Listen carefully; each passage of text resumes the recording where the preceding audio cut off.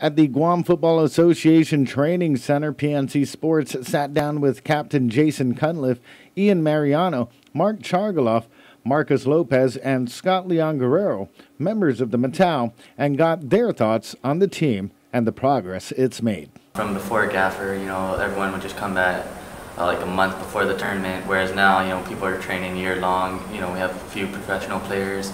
So, we're training at high levels rather than just training a month before the tournament. So, yeah. To add on to his point, basically we have more things to look forward to. We have more motivation. We're playing with the best that can play for Guam, and that's a good feeling. Everything we're doing is working, so if at any point anyone questioned the system or didn't buy into it all the way, this now gives them that, okay, like what we're doing is we're doing the right thing, it's working. Now we have to keep putting in the work, because what's the next step? That's not our end game. Now it's, who can we beat next?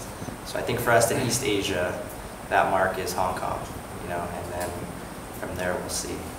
That's how I get a lot of support from the Philippines. It's nice. Even the local players in the league, people tweet all day over there, and they send me tweets, congratulations after the match, and keep doing what you guys are doing. You guys are, making them proud, because we're part of the UFL. So locally, I'm a coach for the academy, and I coach the little kids, and we always watch the game before we go to training sessions, and you see how excited they are, and they're really happy to watch the game, and they're talking about it and talking about us players and the numbers, and like how fun the game was to watch.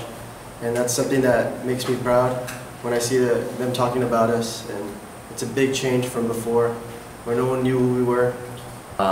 Especially on Guam, soccer wasn't the big sport, but now it's become more, recognized, and people are like, oh, you're part of the Matao? Oh, that's awesome. Like, I just heard, congratulations, kind of deal.